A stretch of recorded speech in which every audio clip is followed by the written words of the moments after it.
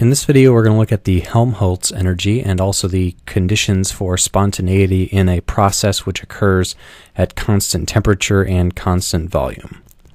So from the first law of thermodynamics, we have that energy must be conserved, so any energy change in the system, du, has to equal the differential of heat plus the differential of work, dq plus dw. And we know from the second law of thermodynamics that for any spontaneous process that the entropy must be greater than or equal to 0. It's 0 if and only if it's reversible, and if it's irreversible, the entropy change must be greater than 0. So we defined entropy as being greater than or equal to, in the Clausius inequality, the differential of heat, dq, divided by T, temperature. So rearranging that, we have that dq is less than or equal to T ds. And we also remember from previous sections that the differential of work is equal to the negative of the external pressure times the change in volume, minus PdV. So if we combine these two facts together, dq is less than or equal to TdS, dw is minus PdV, we get that du, our total change in internal energy, must be less than or equal to TdS minus PdV. And as I mentioned last time and in some previous videos, these types of differential statements are going to start showing up more and more, so pay attention to the form of these as they arise. Okay, so let's say we have a constant V process. We said we're going to have processes with constant volume and constant temperature. So dt, dv, they're both going to be 0. So that means dv is going to be 0 if it's constant volume. So this term is going to go away. And that's at constant V, as we've set up here. So that means that our expression is going to become du is less than or equal to TdS. And if we move TdS to the other side, we have du minus TdS is less than or equal to 0. Now we want to come up with a specific state function for this constant volume, constant temperature process, which is going to be equivalent to du minus TdS for this type of situation here. So what we're going to do is let's go ahead and look at if we include another part of this differential here. Let's say TdS, and then inside this parentheses we're going to add s dt less than or equal to 0. So this is still the same expression because dt is going to be 0. So this whole term here is going to be 0. But if you see where I'm going with this, we're going to have du minus d, or we can just take the differential of a total function du minus ts is less than or equal to 0, because if we take the differential of u, we get du. If we take the differential of t times s, we get tds plus s dt.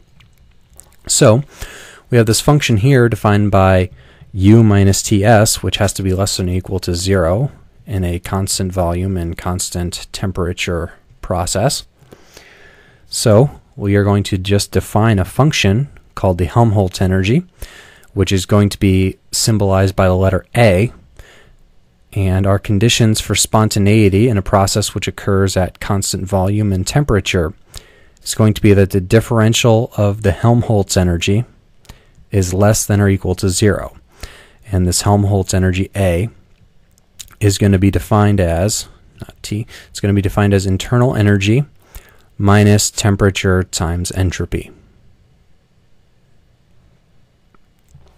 So these are the conditions for spontaneity for a spontaneous process at constant temperature and volume. So as we said, we're going to have this state function here. A is called, as we have on the title of the video, Helmholtz energy. You might also hear it called the Helmholtz free energy, either way. The Helmholtz energy, and that is going to be a state function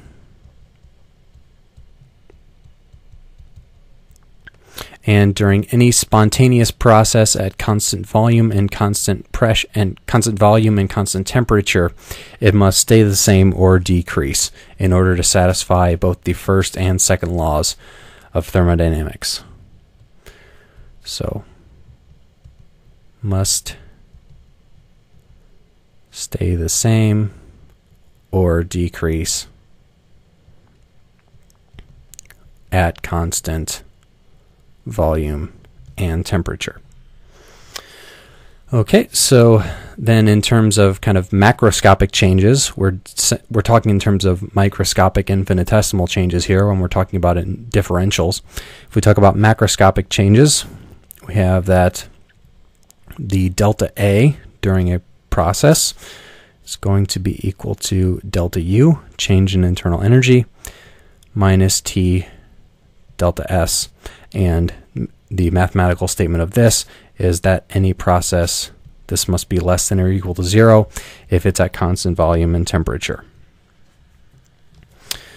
All right, so one final note here is that if we have the delta S during a process, we know that delta S is going to equal the reversible heat over temperature. So we know that delta A then is going to equal delta U. And if delta S is the heat divided by temperature, then T delta S is just the heat. So A is the internal energy minus heat if it's done reversibly. And we know that for internal energy from the first law up here, that delta U is just going to equal the heat plus work during a reversible process. So this means if we have a reversible process which is occurring at constant volume and temperature here, that the Helmholtz energy is equal to the maximum work which can be done by the system after that process occurs, or must be done on the system for the process to occur, depending on the sign of this. So we could say that this is the maximum work which can be carried out by the system reversibly. So if our temperature isn't changing, in order to satisfy the second law, our change in our Helmholtz energy here, A, is going to be equal to whatever the maximum amount of work we can extract from the system. So if it's negative, we can get that much work out of the system. The system can do that much work on the surroundings. And if your Helmholtz energy for some process like that is positive, then you have to input this much work into the system in order for that process to be able to occur.